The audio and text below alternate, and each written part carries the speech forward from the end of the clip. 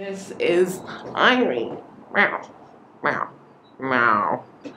Oh, meow, meow. Okay, go away. Okay.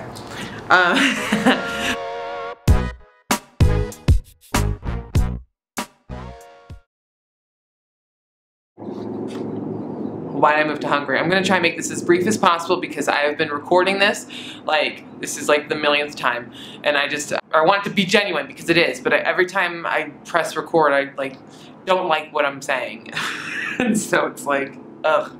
But basically, I moved because I wasn't happy. I lived in Europe before. I lived in France before. I was fortunate to stay there for a handful of months, and it really changed the way that I looked at life. At the time, after I got back, I just didn't look at things the same, like I said, and I was just like, I need to move to Europe. That's what's gonna happen. I need to move to Europe.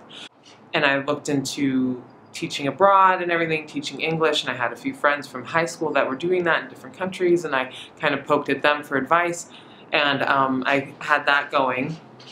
And so I was studying to be certified, and then I got certified, and then I started just applying to everywhere, just to get bites, just to see that I was, eligible, I was, and random places. Ukraine, from Taiwan, Turkey, I'm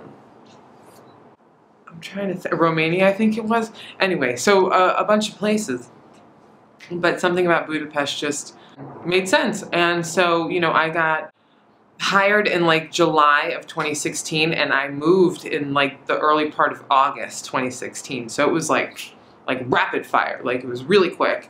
And it was so quick that I kind of was out of my body the whole time. I knew I was doing it, but I was like, ah, and I just did it.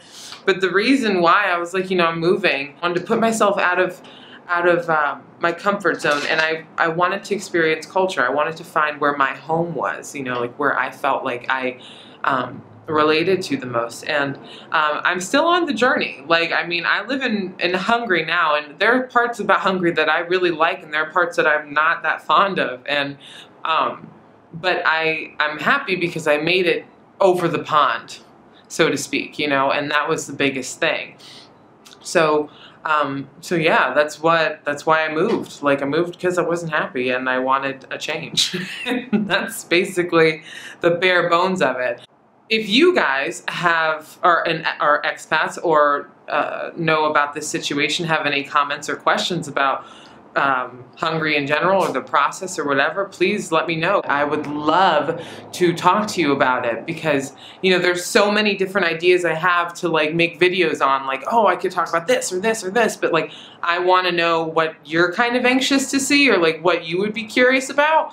So yeah, so thank you for watching.